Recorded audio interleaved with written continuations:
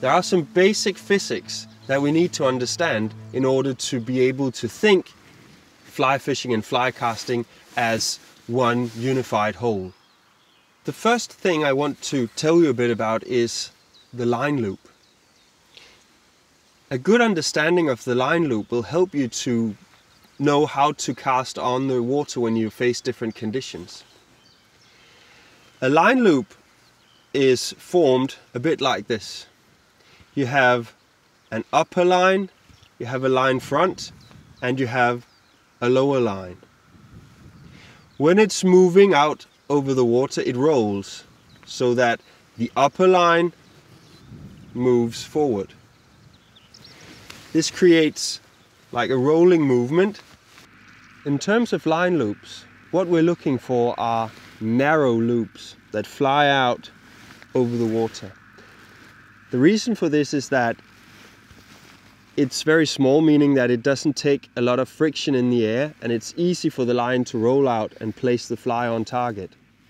What we're not interested in are big loops, because big loops are inefficient. They have too much air resistance and it's difficult for them to unroll the line and place the fly on target. So we want narrow loops that fly out in a controlled way across the water. Many people talk about adding power to your cast or getting power into the fly line. I think we should be talking about how we get speed into our fly line. Speed is very important because it helps you to cheat gravity for a long period of time. And there are two factors that help you to create speed in your fly cast.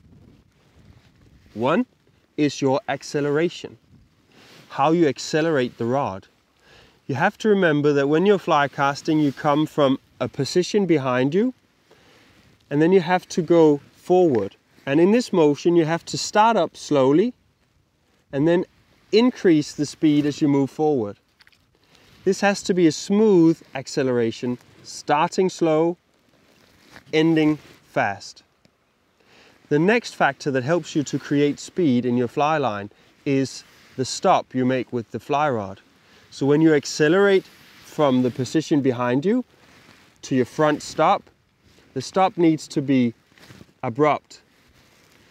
The reason for this is that the rod is bending when you cast it forward, and then when you stop it, it goes like this. The tip of the rod will do like this. This motion is what is creating the speed in your fly line.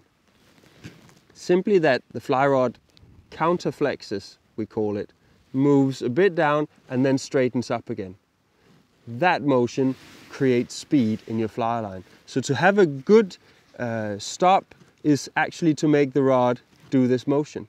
If you have a too soft stop, the rod will be too slow to create speed. The line loop is a system of interdepending mechanisms. And the reason why the line unrolls is due to speed, of course, loop size, and friction. Friction is important to understand in terms of how the line distributes speed throughout the line system. The friction of the upper line is the leader and the fly. If you have a long leader and a large fly, it can be difficult to turn over the fly because the friction on the upper line is too high. The friction on the lower line is the friction you have from the line that moves through the guides of the rod.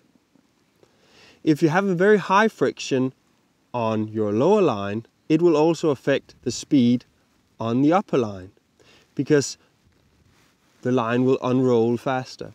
This means that you will not be able to cast as long distances, but you can control the fly very well, and you will always present the fly on a stretched leader.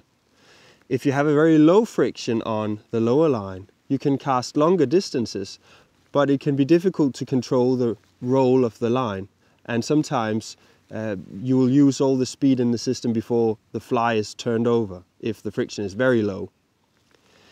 So this is important to understand. that you have a system of frictions that affect each other in how the line rolls. And you can use this if you want to set up your fly line in a good way.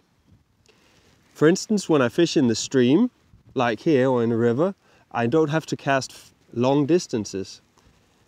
Then I would like to have a large friction on my lower line, simply because I can get a very good presentation.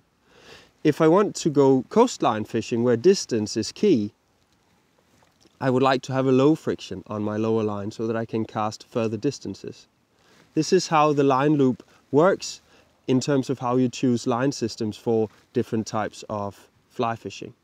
What I've just told you about the interdepending mechanisms in a fly cast and how speed is distributed throughout the line can be used when you're fishing. Today I'm casting into a strong headwind, and I would like to increase the speed of the line to roll over the fly and present it on a stretched leader. So what I do is I increase the speed by raising the rod.